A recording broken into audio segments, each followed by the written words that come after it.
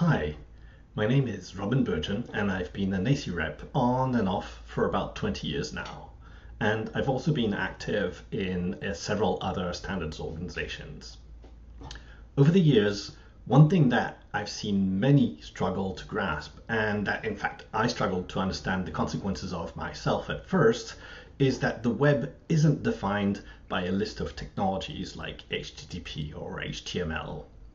You can use tech designed for the web in non-web contexts, for instance, app web views, and you can use tech designed outside the web on the web, like PDF.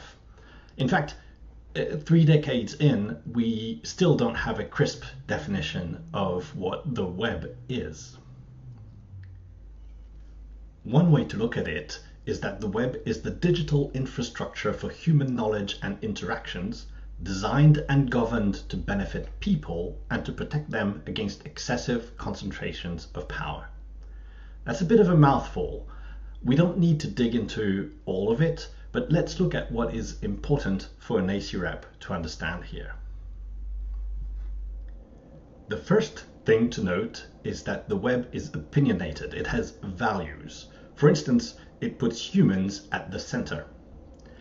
As technologists, we often prefer to avoid discussing values, and that might be fine for smaller and simpler projects, but they are important here for several reasons.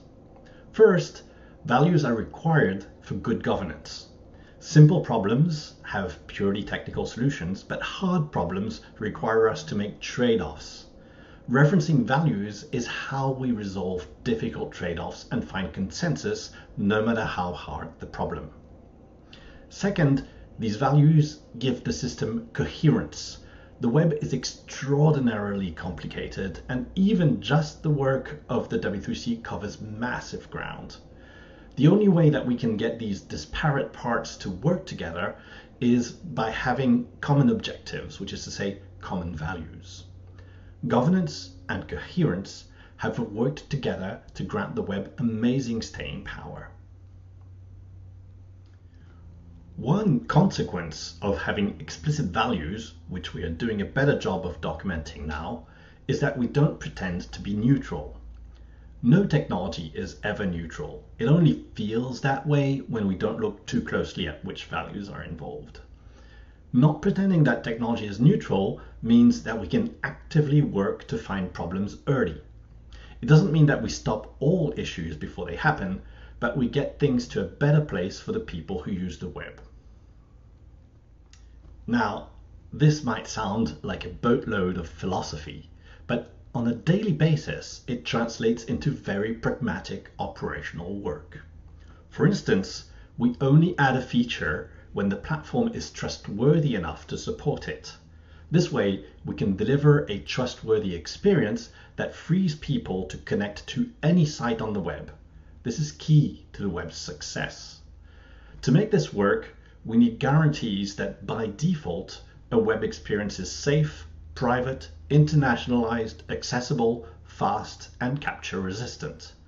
The result is, of course, always far from perfect, but we can keep improving it.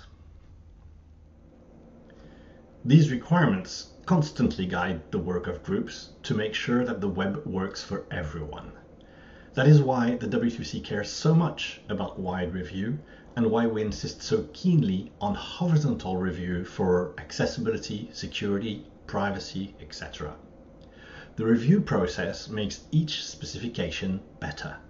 More importantly, it is key to interoperability between implementations of a standard and between different standards in the platform.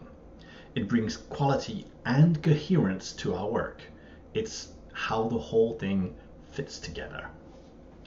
And that's where you can help as an AC rep. Maybe this feels like a lot, and maybe you only wish to care about a much smaller corner of the web. And that's perfectly fine. That's what most of us are here for. But it's important to understand the broader context in which that work fits and the kind of review that it will be put through. As an AC rep, you will be exposed to this broader context more clearly than many participants. It's worth taking some time to familiarize yourself with our architectural principles and our review expectations. I hope that this short presentation has given you the background you need to navigate the review process and to understand the context for the conversations you join. I thank you very much for your time and attention, and please don't hesitate to contact me with questions if you have any.